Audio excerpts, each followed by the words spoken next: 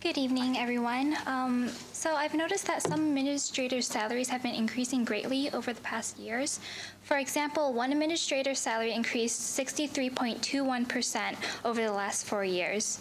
Now, I'm not saying that this kind of salary increase is necessarily a very bad thing. Maybe this administrator happened to be excellent at his or her job and deserve this kind of benefit and promotion.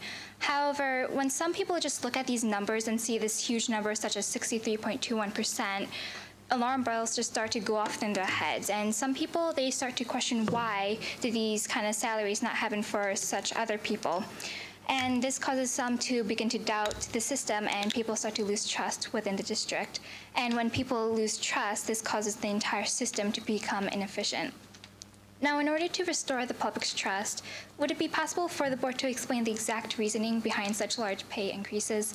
And if it is because other districts are doing the same exact thing, then could you please provide any concrete examples and hard numbers about this? And just to throw another question out there, what about the numbers of how this district's compensations of teachers and counselors and other staff compare to that of other districts? And again, please, the hard numbers. Transparency is the only way to restore trust. Thank you.